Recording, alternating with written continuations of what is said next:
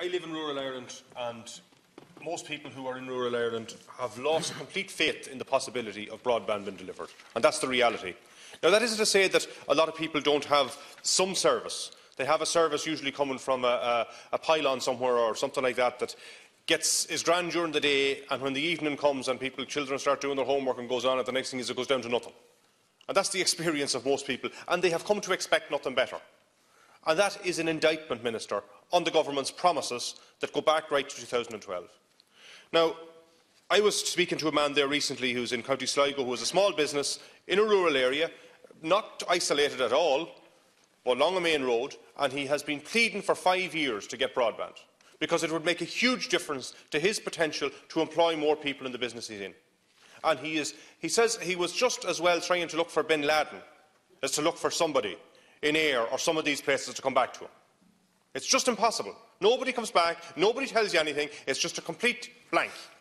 And the frustration of people like that, who are the very people that the government tell us that they want to help, who are to get up in the morning and work hard and create employment and do stuff.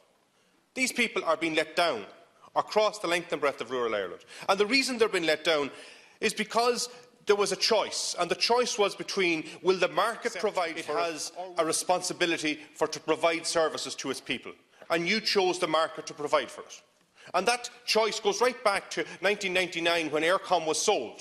And at the time when Eircom was sold, I remember the very reason we were told was because the investment was needed to provide broadband. Broadband was going to be needed and the government couldn't do it. We were going to have to get the big investors in and everything was going to be great. What happened? It's a total mess.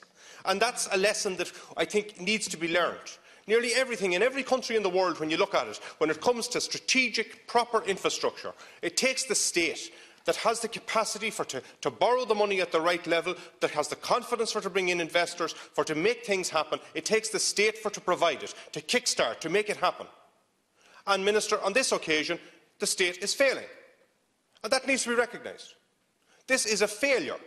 And until somebody steps up and says, look, we made an absolute mess of this, then people might start to believe that you wanted to do something about it. Because as long as you keep denying that there's a problem, well, nobody will believe that you have any interest in resolving that problem.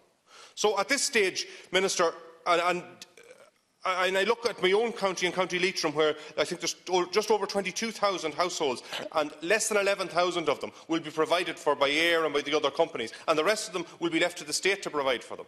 And I see some of the lines being put on top of the poles, on top of the Ayr poles now, and some of them are up there 3 years, and nobody has broadband. You know, there's huge questions to be asked about Ayr and how they're doing their business. But the problem, as my colleague said, is that they were allowed to cherry-pick. And they cherry-picked the spots that they were going to do it, and they ran the lines past everybody else and left it there. And we really need to get a grip of this, Minister. It's time for the government to step up to the mark and stand up here tonight and admit this has been a total cock-up from start to finish, and we're going to go back to the drawing board.